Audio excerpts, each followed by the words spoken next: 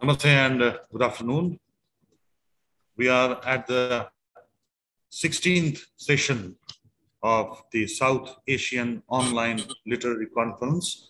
This session will have interviews and conversations. First are with us eminent writers from Nepal, Shri Roop Singh Bhandari ji and Shri Bhishma Upreti ji. I heartily welcome on behalf of Sahitya Akademi to both of the writers and request Roop Singh ji to begin conversation with Bhishma Upreti ji. By that time, I hope other writers also will join. Yeah. With Upreti ji and Roop Singh Bhandari ji. Thank you so much. Thank you so much. Yeah. Welcome to on board of this South Asian Online Literary Conference at the 16th session, interviews and conversation. Before starting this wonderful conversation, I'd like to introduce myself very briefly. I am Roop Singh Bhandari and I write poetry in Hindi, English and Nepali. And I love poetry so much. Therefore, today, Bhishma Upreti chose me to interview with him. So first of all, I am so much thankful and grateful to Ajit Kaur madam, who have been tirelessly helping and nurturing and taking care of the whole South Asian literary figures. So thank you so much, Ajit madam, for continuously organizing such a conference to really accelerate this literary sentiment, unity, harmony in the South Asia and the world. So now, without further ado, I would like to first here introduce today's eminent poet and today's guest. He is none other than our eminent poet from Nepal, Bhishma Upreti. First of all, I'll read his short bio. Bhishma Upreti is a poet, essayist, novelist, and translator of high repute. His 21 books, including 10 poetry books, 10 essays, travels, and 1 novel, have been published. And beside this, his Nepali books have been translated into Sinhala, Hindi, English, Japanese, Farsi, Serbian, Bangala, and Turkish, and have been published. Beside, many of his works have been published in Korean, Slovenian, Cambodian, Russian, Malay, Tamil, and Chinese languages.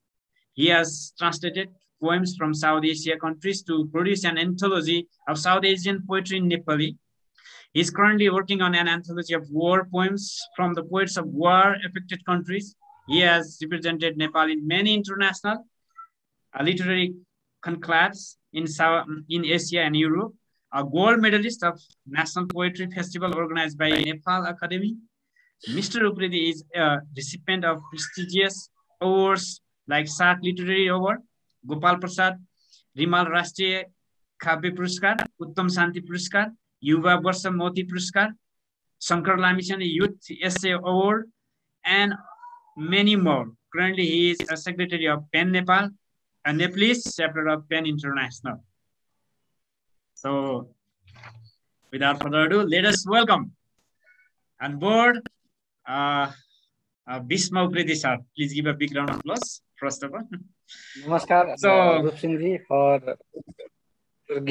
for introducing me in such a way, and I would also like to thank Sahitya Akademi, and I'm also grateful to Ajit ma'am and FOSWAL team for organizing such a very big and important event and letting us to take part of this very important event. Thank you. So thank you so much, sir. So now without further ado, we'll start our conversation. Today, surely we'll talk about poetry. Yeah, I love poetry. And Vishnu Bridi is already, no need to explain more about him. He writes very beautiful poem. I am a really fan of his poetry. And actually, he encouraged me to come in poetry. Actually, I was just writing in Facebook somewhere, and he truly encouraged me. I like his writing poetry. So, sir, Bhishma sir, today surely it will be tough time to both of us to regarding poetry. Yeah, we know that poetry is the diamond genre of literature. Yeah, since long, if we see poetry, if you see all the scripture in this world have been published, revealed in the genre of poetry, even including one Upanishad also in poetry. So poetry has really power with truths, and it has a good connection with truths. So poets are the truth's gatekeeper, I feel. So first of all, first question I want to ask you. You are engaged in poetry for years. Your 10 anthologies of poems have been already published. Some of your anthologies are published in other languages, including English, Hindi, Japanese, Serbian, and Sinhala and Farsi. What is poetry for you?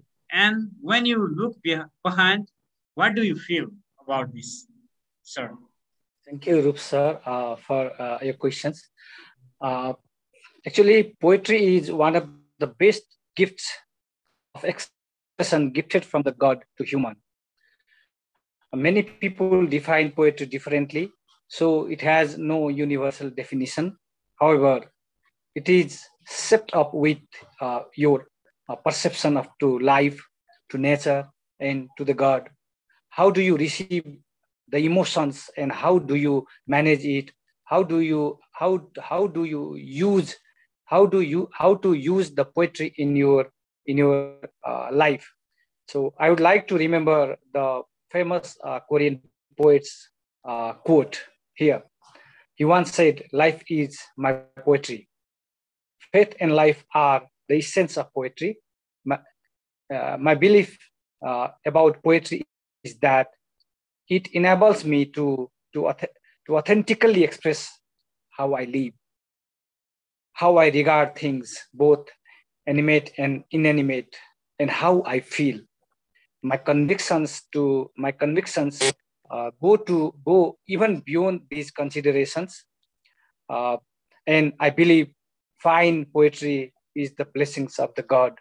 I do not write poetry. Sometimes is there above someone to me who sometimes make me compelled to write poetry. The nature, the Almighty, someone. Otherwise, I would write poetry anytime I want. I can't do so. So when I get the blessings from the unseen truth, I write poetry. And when I look behind to my creation, my poetry, I often mesmerized. Is this the one that I wrote? Is it the same one that I wrote? I feel very wonderful feelings, and I always grateful to God for his blessings. I am grateful to people too who read my poems, like them, and translate them into their own languages. That gives me wings to fly, crossing the border, and to meet the people living in different surroundings, different status, different cultures and beliefs. Therefore, for me, poetry is a finest medium to establish communication with God, with truth, with nature, and with the people. Rupji. Of course, yeah, very beautiful answers we have. So here I want to again unfold another questions relating with same. answers. You have told that poetry is yes, invader from the unseen. Yeah, Louis Gluck also once said that we are writing poetry by experience, of feeling, and intellectuality we mix. But more than that, if we are really dominated with another power, it means same that you are angled there also. So what do you think? Poetry. What do you think about poetry? Is poetry? Poetry is like a spiritual, what called medicine to self, or it can help to the society as well. As short answers, can you, sir? Poetry, I already told you, it doesn't have a single definition. And sometimes the definition, the purpose of poetry creates its own definition. So for me, poetry is a medium of meditation. When I, becomes full of some unnecessary things in mind, at that time, sometimes I just do meditations, and sometimes I just do meditations with the help of poetry. I write poetry, I read poetry in a very, very calm and peaceful place. So poetry is a kind of a meditation for me, and it has a different use for different purposes. So for some people, poetry may be just a medium of entertainment.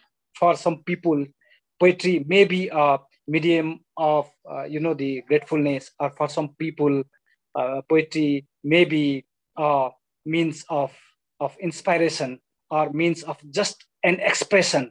So it has a great use. It has a big use in society.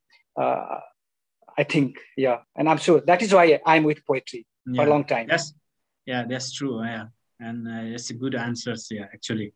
Yeah, true. Yeah, poetry springs from the society and belongs to society, no doubt. And it has a power to really build concepts and bring all the emotions, not only the individuals. Sometimes it gives power to the society as well. Since we can see now also the poetry written in 500 years back, still we are quoting. But we read many novels and many things like spongy things, and we forget. Yeah, that's why this is the power, I think. Yes, you are true. And next, another question that I will ask you now. You have written a poetry book about different aspects of Kathmandu. You are migrant to Kathmandu from eastern Nepal. Many poets and writers living in Kathmandu, raised outside Kathmandu, are not tolerant or humble with this city. Instead, you stand with different views. What inspired you to write your poetry book, Kathmandu and Beyond? How did you feel when you were writing poems for this kind of book? Can you tell us about this? Okay, thank you, Rupsing Ji, for these questions. Long ago, I have written one essay addressing Kathmandu. In that essay, too, I am grateful to Kathmandu. I came from a village you already mentioned, from far away of Kathmandu. Kathmandu welcomed me heartily. Let me say, I got my education, I got job, I got name and fame, both. I got family and home at Kathmandu. What I have already, what I am today, I got from this city. So it is different thing that some bad politicians exploited Kathmandu. They took everything rudely, and still they are not satisfied. Kathmandu is a center of politics, and the politics in Nepal always going in bad track. More corruptions, exclusion, one language in priority, nepotism, aimless politics, and visionless development have affected people's life badly. It is all due to politics. So when people get angry with political system and leaders, they scold to Kathmandu. Rather than getting angry with the politicians and leaders. They go against to the Kathmandu. This Kathmandu didn't do best for us, something like that. So I don't like to do this. If I rebuke to Kathmandu, I rebuke to thousands of innocent people in Kathmandu too. I rebuke to a very unique and rich culture and heritage of Kathmandu either. I can't be ungrateful to this beautiful and innocent city, which gave me everything without any good. I wanted to pay my gratefulness to this city, so I did through poetry. And the second reason, why did I write the poems on Kathmandu?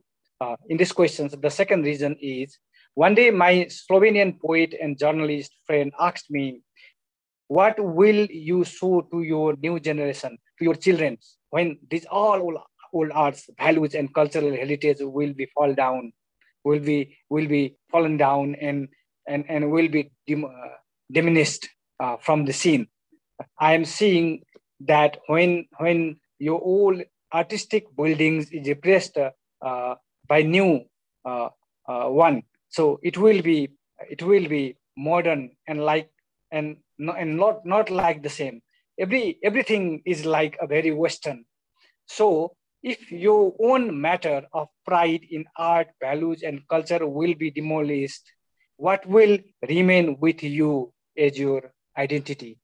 So when he asked me these questions, I was shocked at that time, and I decided to visit into the core city of Kathmandu, observe the arts, cultural heritage, craftsmanship, and meet the people of various ages and talk with them, take photographs, write poetry to make a collection of poems like live museum. And I did. He opened my eyes, and just 2 months after the release of that book, big earthquake hit the Kathmandu and destroyed many places, temples, heritage. I was shocked again. Many of those heritages, and places and arts were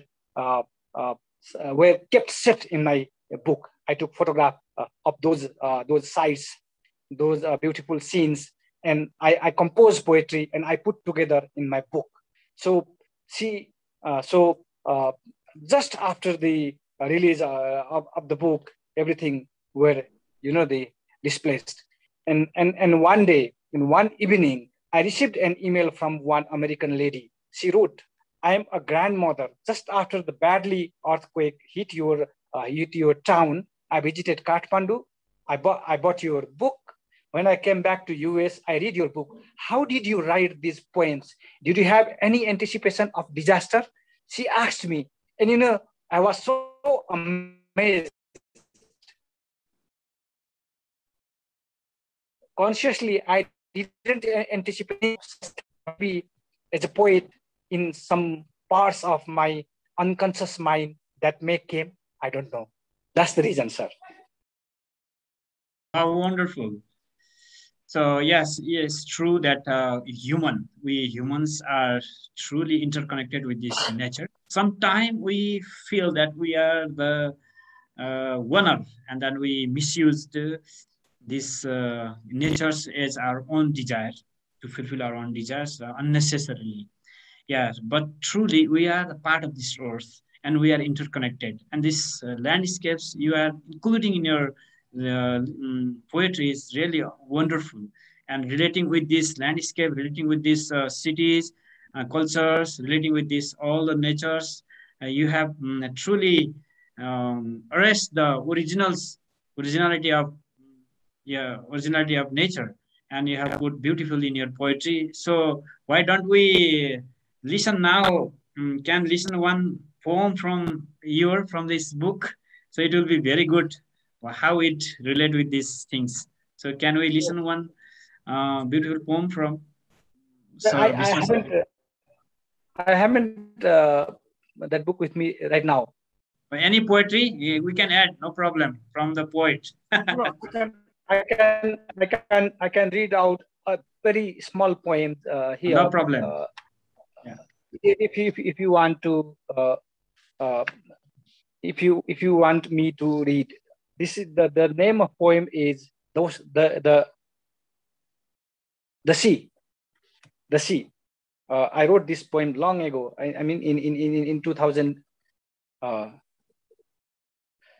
The sea, not a mountain of solid rocks and soil, but of water, of waves, a mountain of longing and momentum, the sea. I, a mountain of solid rocks and soil. It's only you that I need. It's only you that I love. Oh, sea. Thank you.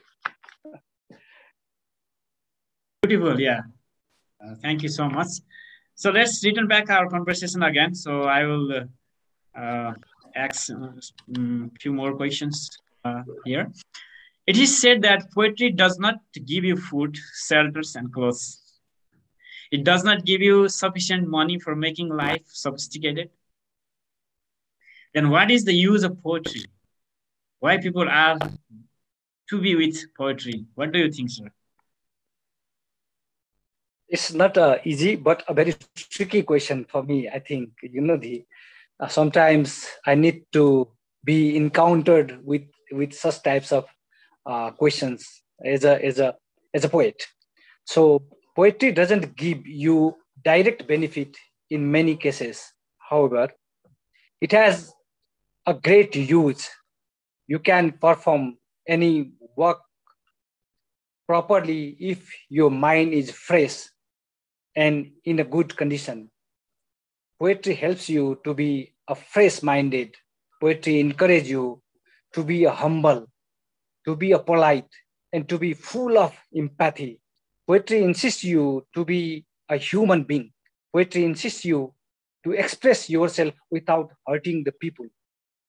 If you are with poetry, if you are in poetry, you are with truth, are very close to the truth.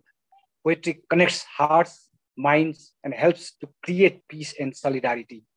You can see poetry for children, poetry for patients, poetry for doctors and nurses, poetry for peace and love, poetry against war, poetry with nature, poetry for movement. Poetry can be used in various purposes, in various ways.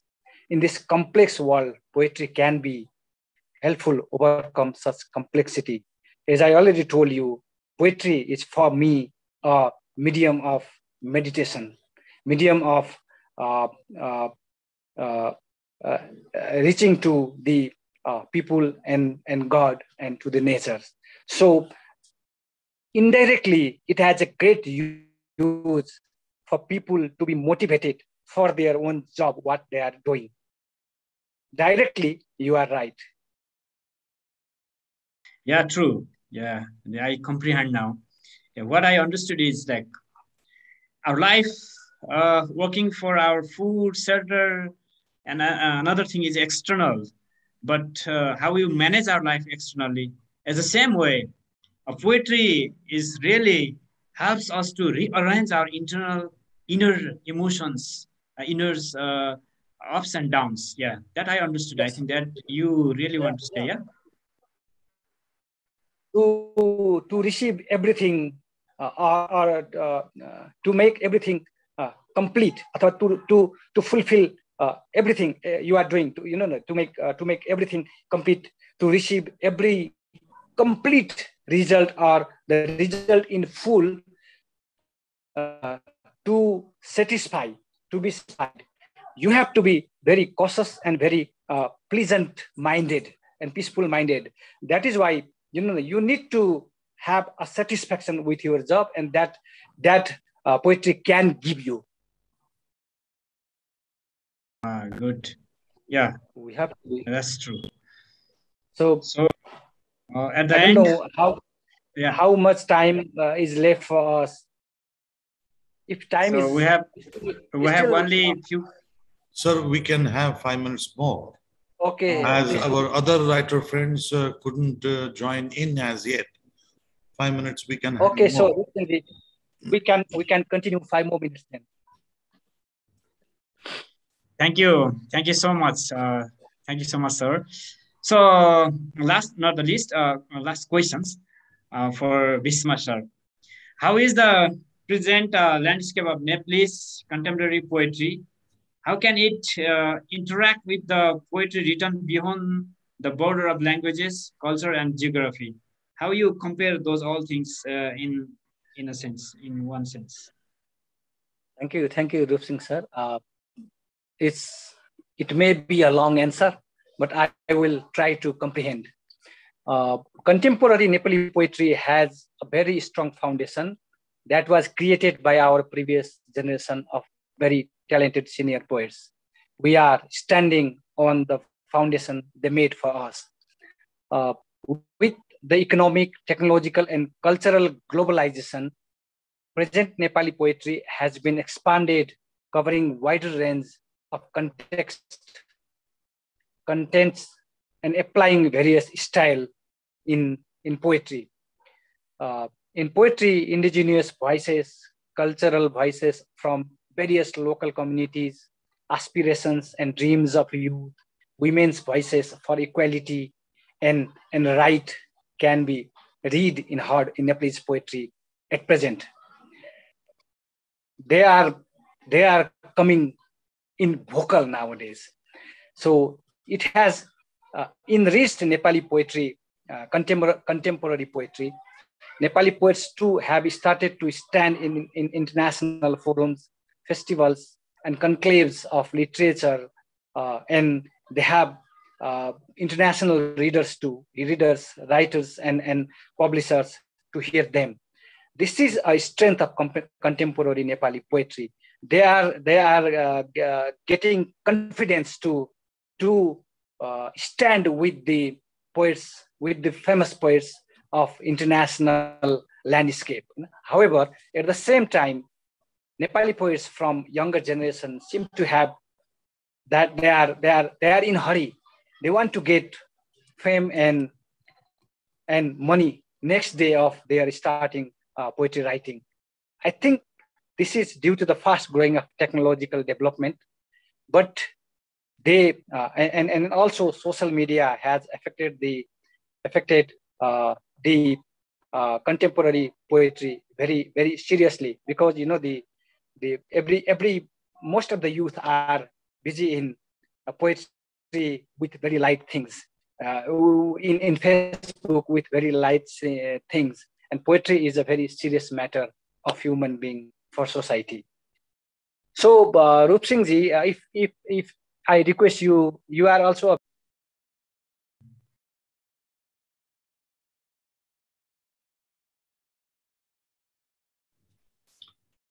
Bhishma ji, you need to unmute yourself. I think you're on mute.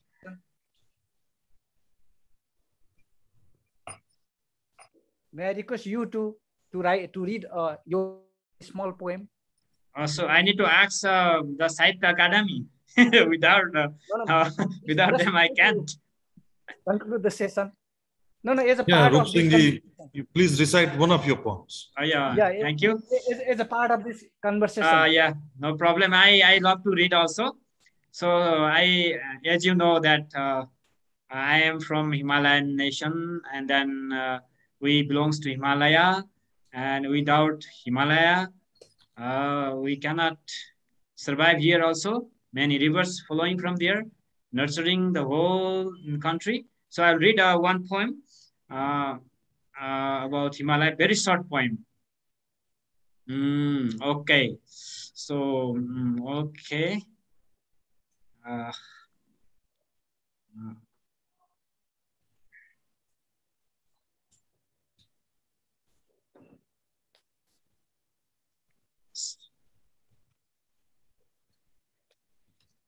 Bird left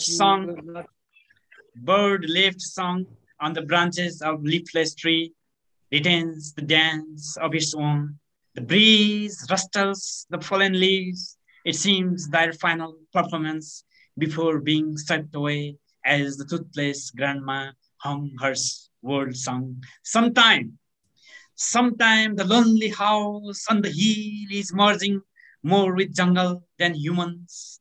The world grandma is trying to prove every day by burning some firewood, singing the song of perseverance. That's as the spring revisit. Someday her own will come to visit. Her languages and dresses are being the jungle stop to communicate, but she is still converse with tree, birds, and animal with her heart. A left tree, a left grandma on the hill. Namaste. Well, Thank thank you. you very much, Roop Singh ji and Vishnu Preti ji. Both of you so very creatively filled in the absence of our other writer friends who couldn't join, unfortunately. Roop Singh ji, thank you very much for putting up so very fundamental questions, which certainly had so many dimensions, because your questions were also related to our mundane, our workaday existence as well. Which your questions really unfurled the poet in Bhishma Preti ji, who holds that poetry is the finest medium to communicate with others, and poetry for him is a sort of meditation. And he also opined that every poem has its own definition, and it is the purpose of a poem which defines itself, which were very wonderful and genuinely fresh insights into creative writing. Thanks for your answers and your insights into poetry writing, Bhishmaji. And thank you very much, Roop Singh ji, for your very creative questions to Bhishmaji. Thanks a lot. Well, this session ends here. I wish you both best for your writing in future. And thanks to Ajit Ma and Sahitya Akademi as well. This session ends here. Our next session is the 17th session, which will begin right at 2 o'clock. Let us look forward. Rinjin from Bhutan will chair our next session. Let us look forward. Thanks a lot. Thank you so much. Thank you.